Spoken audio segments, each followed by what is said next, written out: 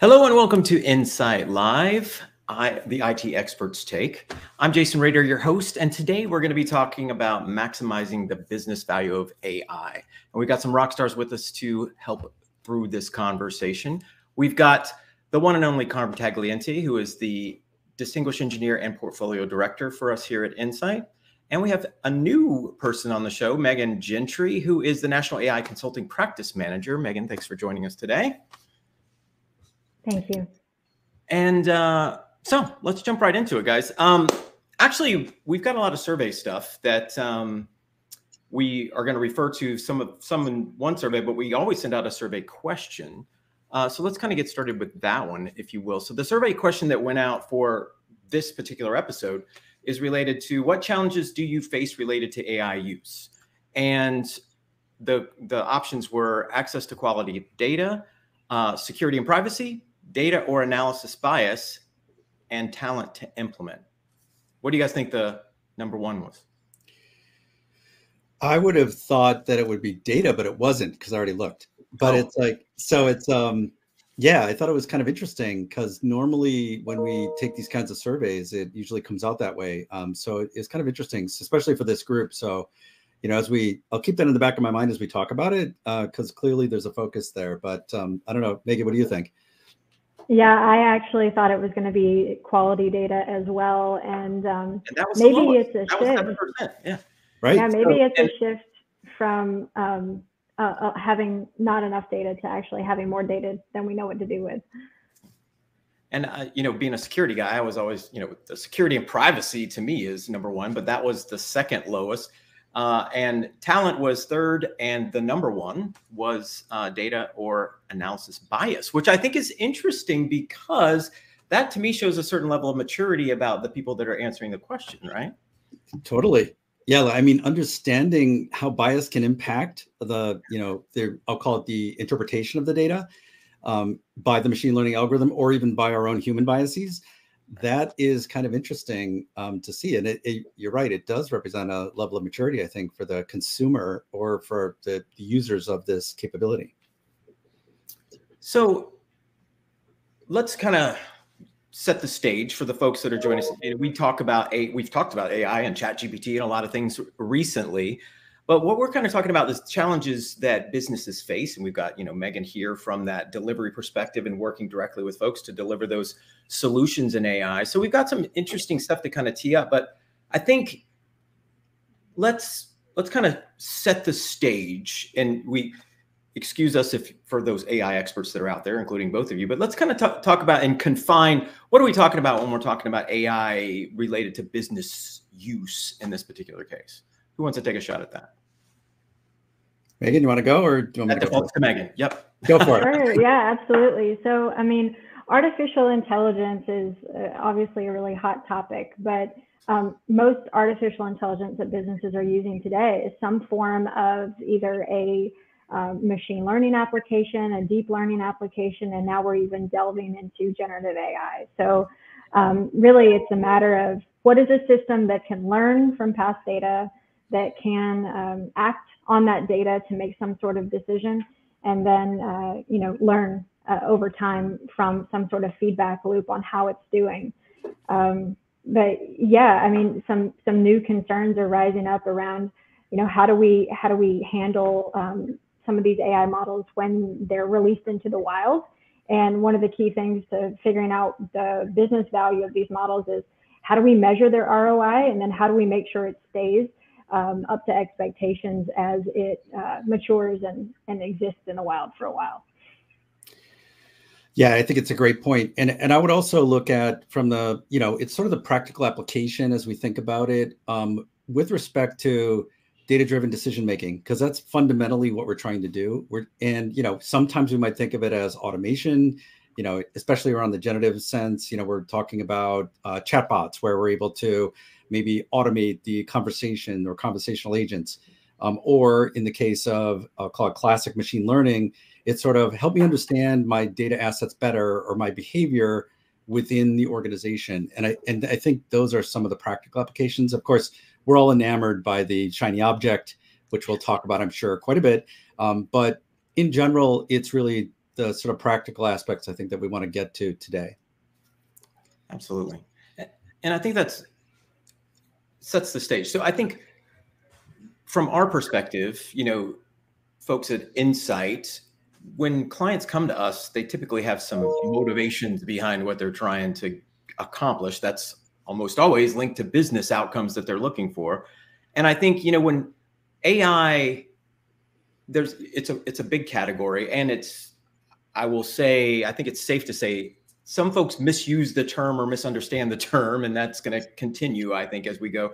I don't mean us. I mean like marketing or just spin in the media and those types of things. But in general, is it something people aren't coming to us saying, hey, how do I get rid of all my employees and replace them with robots? That's not usually the use case that we're looking for here. I think, Carm, to your point that you just made, we've got a vast amount of stuff that we can make data that we can use to make whatever we do better and faster and more engaging to the people that we're doing it for, right? Yeah. And is that fair to say? Is that kind of a... Yeah, no, absolutely. And that usually takes a platform. It's not usually AI built into this one point product or those things. So I think, people would think they have to obtain this, whatever the newest thing that they use, application or whatever that says AI in it. It's more than that, right? We're talking about a platform. And I guess that's what I'm trying to get to. Sorry, not very eloquently, but let's talk about what that platform is. Well, I think and I think it was the way that you described it, I think was very eloquent actually, but I think we're really looking at is, if I simplify the concept, it's about how do I identify value within my business or within the concept of my business objective. So it's sort of this concept of value creation and then helping to move toward value realization. So it's sort of like, what kinds of things do I want to do better? And I can look at the application of AI to help support that, but then how do I recognize that value? So a lot of times people will say, my data is my asset or my resources are my asset. But then how do you recognize that value? And in the case of AI, we really want to focus more on, well, what kinds of questions am I going to answer? What kinds of benefit am I going to get? And that's really sort of the fundamentals of getting to that point where I can create a platform. So once I've identified how to do that in that cycle, how can I then build, I'll call it automation or repeatable processes that allow me to be able to do that, i.e. the platform, as we think about that. So anyways, that's kind of how I would think about it. I like it. Megan, what's kind of a practical approach from your perspective of accomplishing this nebulous thing that I just said? Of course. Yeah. I think Carm mentioned a really important part about the platform, enabling a repeatable process for using AI and seeing the outcome and then providing feedback to that system. That's where you see long-term growth of an organization using AI over time. Where it really starts is with the teams in organizations that are actually developing AI. So someone has to build it, right? Someone has to release it into the environment. So we were actually working with a auto parts manufacturer a while back, and we introduced a cloud platform to them for AI development in-house. And that directed us to confront some pretty big questions around MLOps best practices, so machine learning operations best practices. We started answering questions for them around the platform, like, how should data scientists and AI engineers use the platform to discover new opportunities or work down their wish list? What kinds of stage gates they might use to put a AI system from a proof of concept stage to a development stage, what kind of stage gates they have to pass through to get through the testing stages for that human in the loop success criteria. But basically the major outcome, I think, of a platform-centric approach is that it gives you something that's repeatable but evolving as an operating model, where you can actually, address and fine-tune where the bottlenecks are of the AI lifecycle, right? As a data scientist by trade, I'm always thinking about, what's keeping me from getting this into the hands of the user. And a lot of those things are still mysterious, and businesses are trying to squash them. I love that. And I love the fact that we're talking auto parts. That's that's the opposite of what I think of when I think of people leveraging AI, which is that's so beautiful, because again, and the fact that they want to create a platform so that we're not just solving a single problem, we're creating a platform so that we can grow and leverage this even more than just kind of solving this tactical thing that maybe a lot of people have right in front of them. So that's awesome. I think the one thing I'll add to what Megan said, which was awesome, is the that agility that we talk about in terms of the ML processes and repeatability. The faster we can turn the cycle, for example, then we can, and I'll relate it back to the survey, we can then identify potential biases and then be able to remove them either through the process by using algorithmic techniques or sampling techniques or other kinds of data techniques, which would allow us to be able to do that, or even interpretation bias, which might be something completely different in terms of who's interpreting the data assets. But that is critical as well, because if it's a, hey, we're going to go off for a year, figure out the answer to the problem, and then come back to you, well, that's not really going to help very much. And if there was bias in there, oh, well, it's not really going to provide much. So we're really focusing here at Insight, as well as probably across the industry, is how do we turn this faster? So how do we get that cycle, sort of reinforcement learning cycle, moving faster for us, but also for our customers? Nice.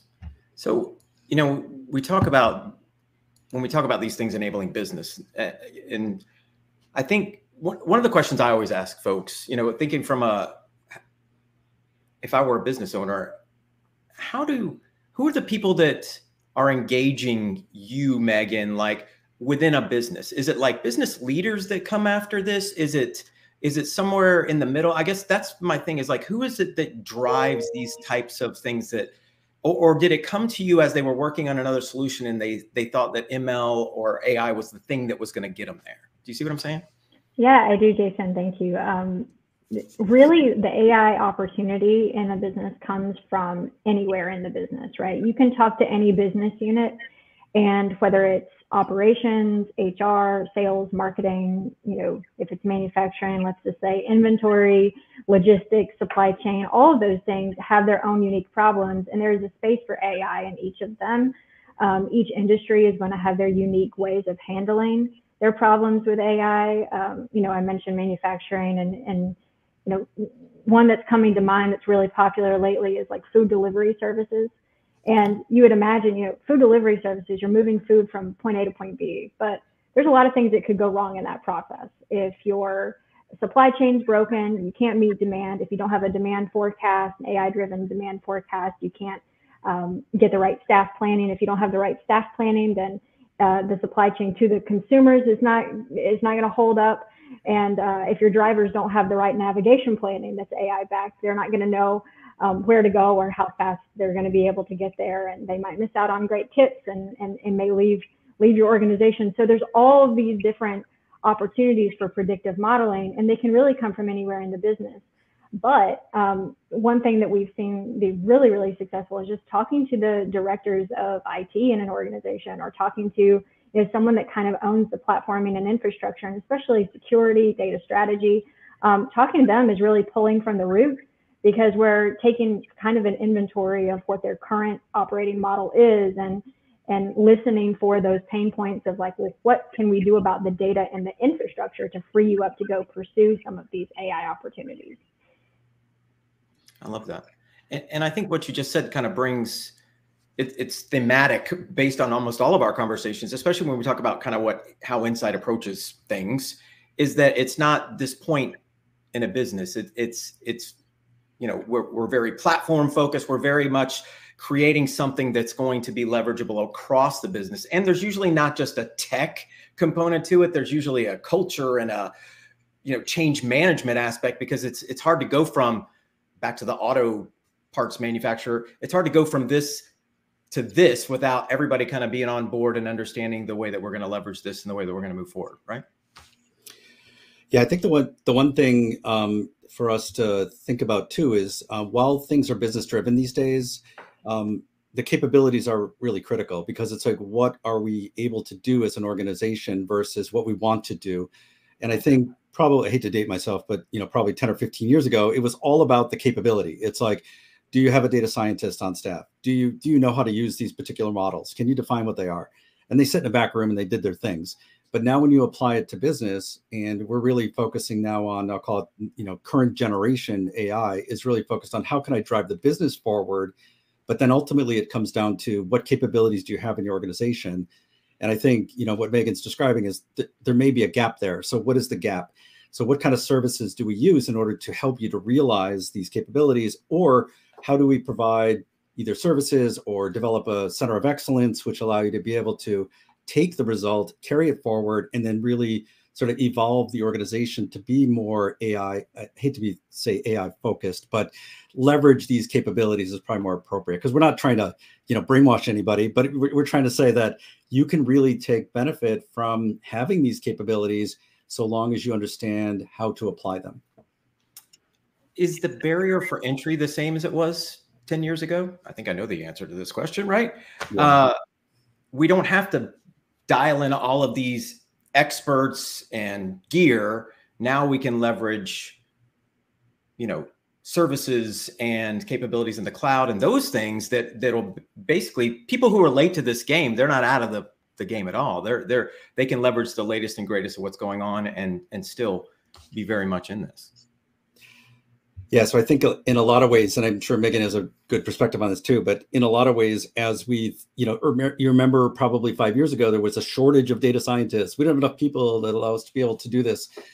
So now all of a sudden you start to move more toward increasing capabilities by things like low code, no code, AutoML capabilities. So how do we make it easier for the people, I'll call it the analysts community, to be able to put the power in their hands to allow them to be able to leverage some of these techniques.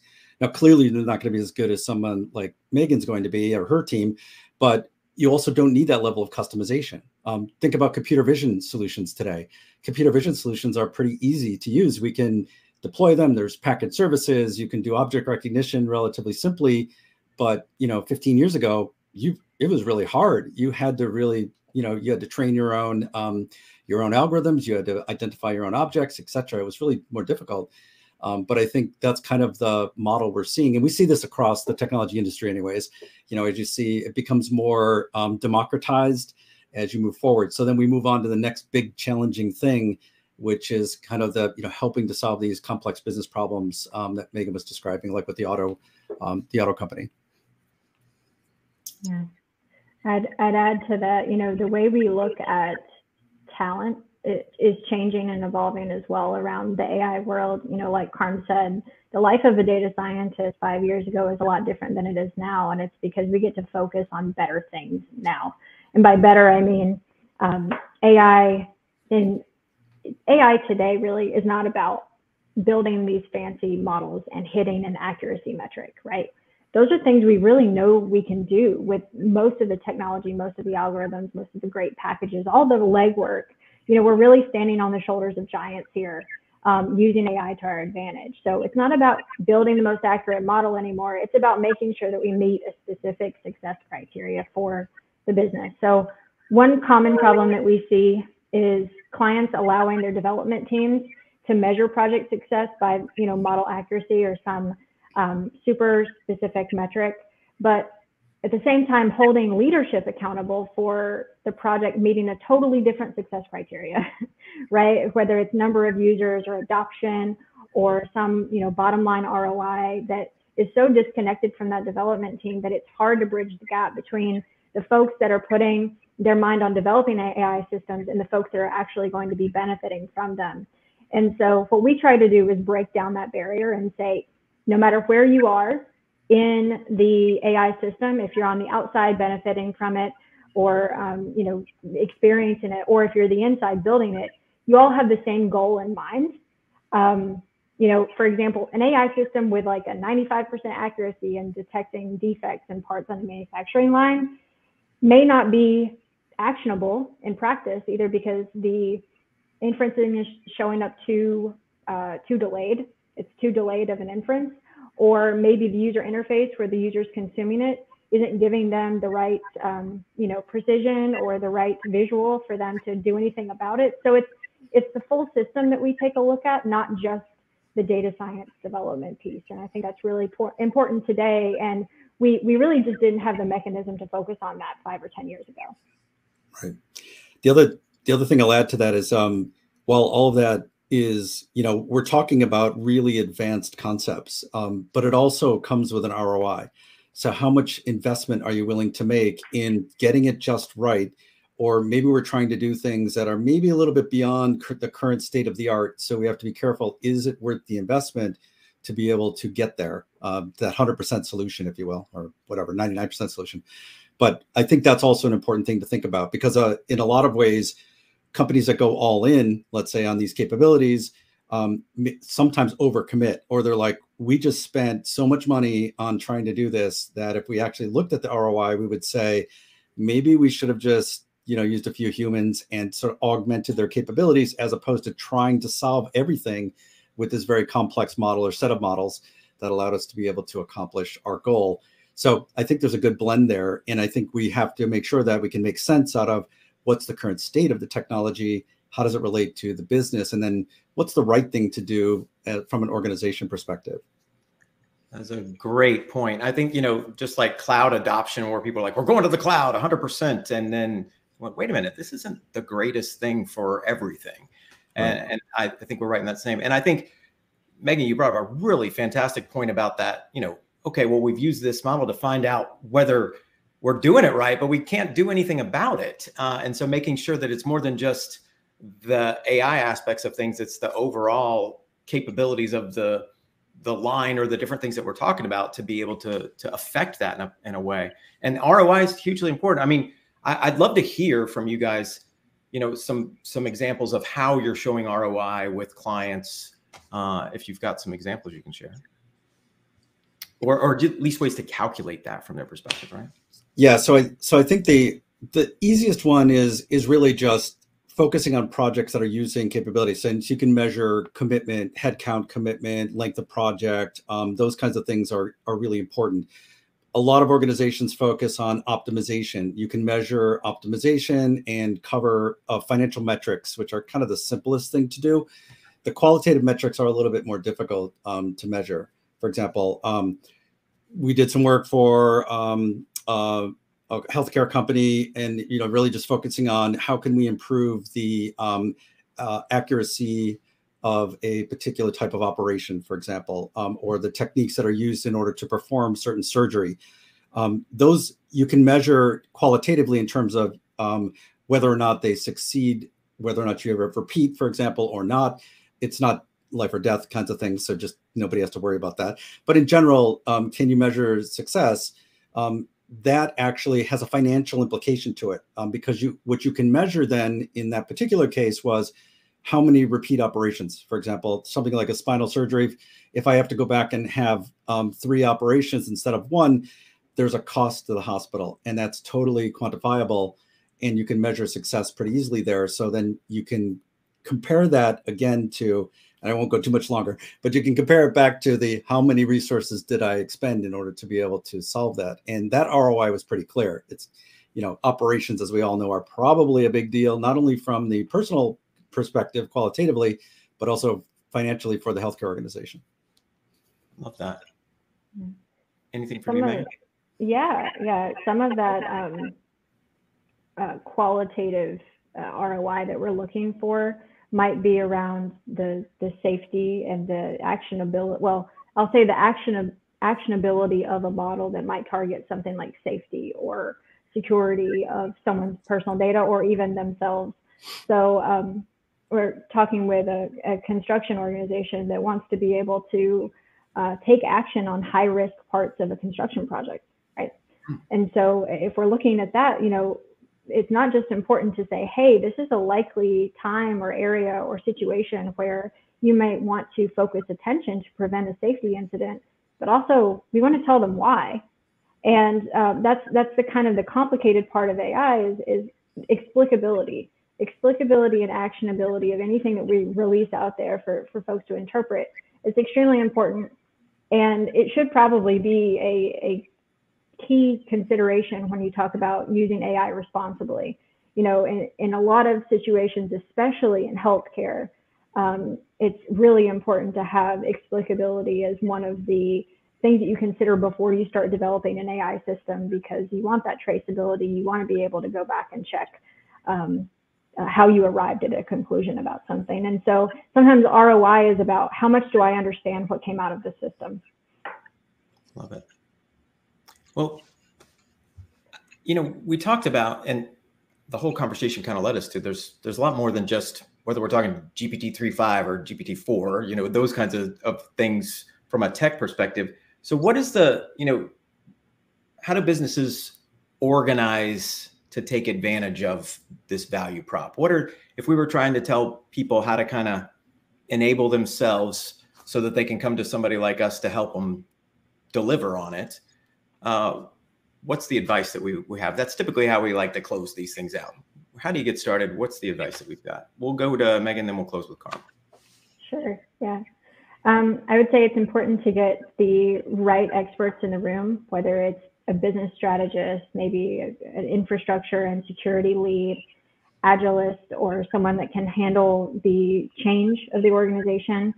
Of course, the AI builders, the people that understand the AI, and the directors of those teams. It's important to get them all in the room and understand what the short and long-term goals are for the organization, and just make sure that everyone kind of understands what AI can do so that they don't rule it out, right? I think there's a lot of conversations that happen that are limiting. I'd follow it with some kind of an assessment, take an inventory of what you've got, take a look at your AI opportunities, prioritize them, make sure you can at least speak to some of the ROI, and start asking your development teams, how feasible are some of these really high value things? With the tech that we have today, a lot is changing. And so it may be easier than you think to get started. And if there are bumps along the road in terms of getting something to production, which is a really common problem, that's where production engineering and some of the greater things that are going on right now with MLOps, product systems, softwares, can really help you get going. But it only really works if everybody's on the same page. And yeah, Carm? I think that's great. Yeah, and I'll take a little bit more of an organizational perspective. And so I usually like to talk about it in the context of organizational innovation, because I think organizations that tend to be innovative are the ones that will look at these capabilities, like Megan was mentioning, and say, okay, well, how is it that we can either increase our efficiencies, change maybe our competitive advantage, or maybe catch up to organizations that might be leading us in our particular area, and think a little bit out of the box. And so I'll also talk a little bit about first principles of design, like how do we do things differently? How do we allow us to enable these techniques to allow us to be able to be more competitive, to be able to be more cost effective? So the practical aspects of it, I think Megan was talking about, but I think culturally organizations have to organize to sort of have the freedom to think about, well, why don't we try these capabilities? And if we fail, let's learn by them and then repeat. And this gets back to the agility. So building in MLOps, or having the data assets that are required, or getting the data assets that you might need in order to help to drive this kind of changing business culture, I think is really critical. Because a lot of times organizations, and we've seen this before, and Megan alluded to it, we bring in business agility teams because organizations don't really understand how to take advantage of the fact that they might have created this awesome result from a model that they've analyzed. They don't know how to change their business. So if we look at it a little bit differently, you have to organize around that, I'll call it that innovative cycle, and then you can really take advantage of these capabilities. Love that. And that makes me so happy from the perspective of those people who are out here kind of thinking we're behind the game. Business leaders that are watching us, we're behind the game. We don't have any of the stuff, or haven't thought the way that these guys have just been talking about.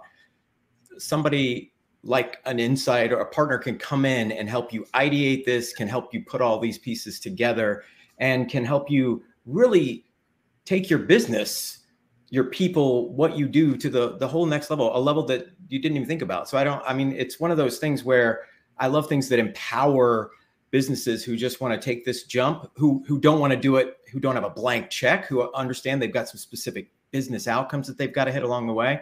But to take this capability that AI offers, but to be able to put all the things around that to really deliver that ROI that they're looking for, and to prove it, and to allow them to have that platform to continue. that's an amazing thing. So I love that.